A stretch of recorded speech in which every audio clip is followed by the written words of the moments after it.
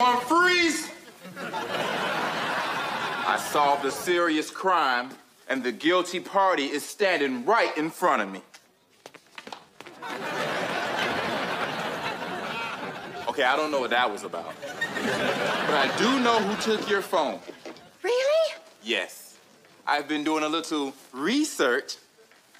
Why am I doing this now? I actually did do some research. And it turns out that you signed up for the replacement plan, which can only mean one thing. You stole your own phone so you can get a better one for free. Oh, that is preposterous. We'll see about that. We'll call your phone, and I bet you it rings right there in your purse.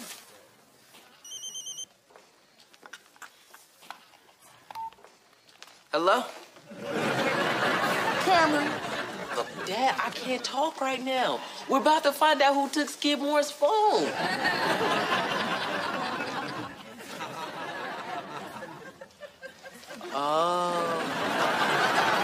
Cameron, shame on you. Stealing a phone from a helpless old lady.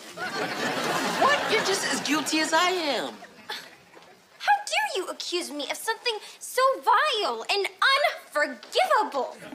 Lexi, if you're so innocent, how do you explain all of these pictures of you all over the school? Cameron!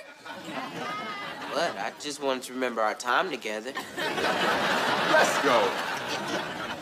And Lexi, I will deal with you later. Wow.